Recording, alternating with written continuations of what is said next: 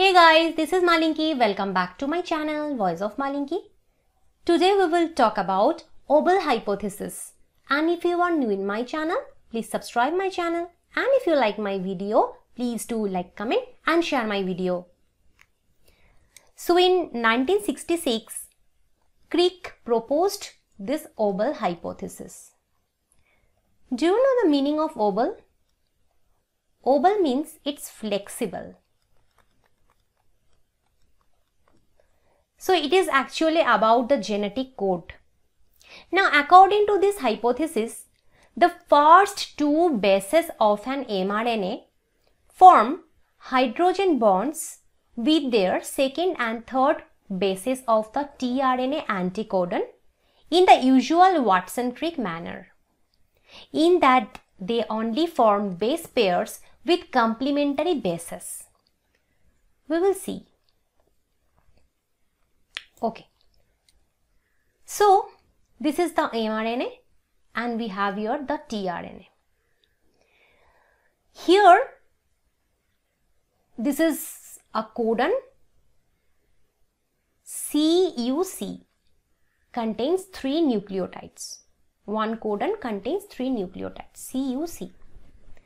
So this codon base pairs with the anticodon. Anticodon is present in the tRNA, so this is the anticodon GAG.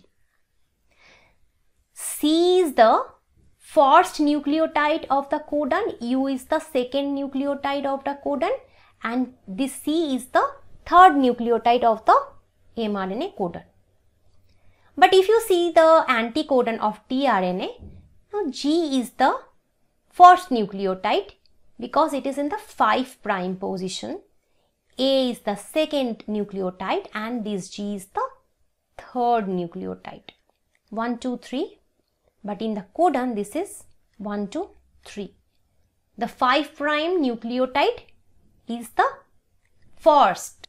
This C pairs with G and the U pairs with A and the C pairs with G.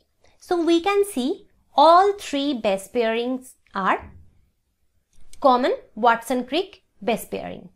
So here we don't have any issue. Now we will see this Wobble pairing. What is happening here? The first nucleotide of codon and second nucleotide of codon pair with usual nucleotides of anticodon. That is the complementary base pairing. C pairs with G and U pairs with A. But in this case, you can see that the third nucleotide of the codon, U, it should pair with A. This is the complementary base pairing. But in this case, this U pairs with G. That is the unusual base pairing. This is called Wobble pairing. So, however, the formation of hydrogen bonds between the third base of the codon and the first base of the anticodon can occur in a non-Watson-Crick manner. Hence, hydrogen bond may occur between the non-complementary bases at this position. So, we have seen that these U and G, these are non-complementary base pairing. Let's see the flexible base pairing at the third position of codon.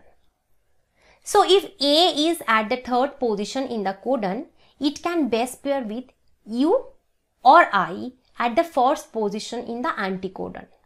So A pairs with U, that is usual, but A pairs with I, that is unusual, that is Wobble base pairing.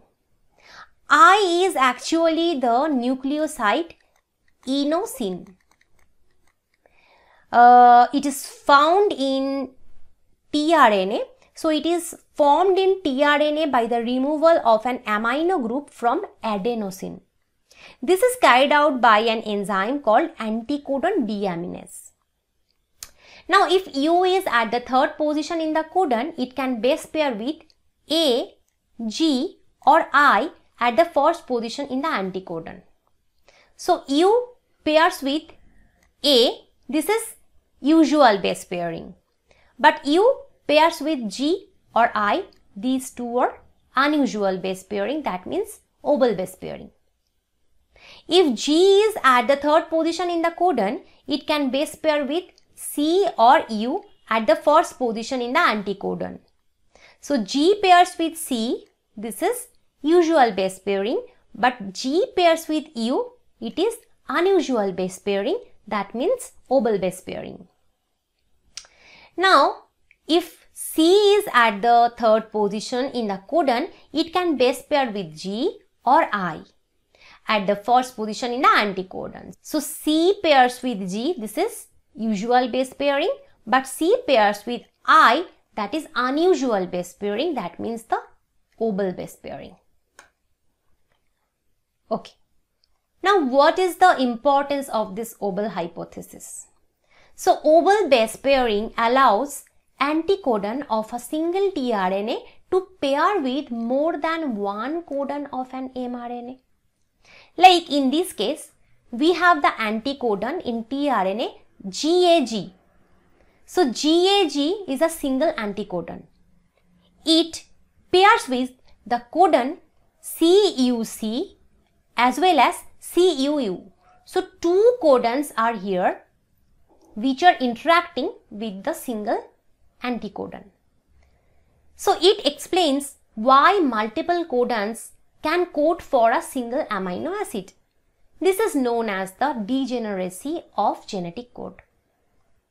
One tRNA molecule with one amino acid attached can recognize and bind to more than one codon due to the less precise base pairs that can arise between the third base of the codon and the first base of the anticodon that we have seen here. So this tRNA, it has one single amino acid attached with it, that is leucine, and it is interacting with two different codons. This hence explains why more codons exist than tRNA molecules. Wobble hypothesis also illustrates why the only variability between many codons that encode the same amino acid is the third base. Suppose take the amino acid valine. Now valine could be coded by four different codons: GUU, GUC, GUA, GUG. Now the first two nucleotides are same in all four codons, but the third one is different in this case. So this is all about today's lecture. I hope you liked the lecture. If you want to get the PDF notes of this topic, please check the description box or first pinned comment. Thank you.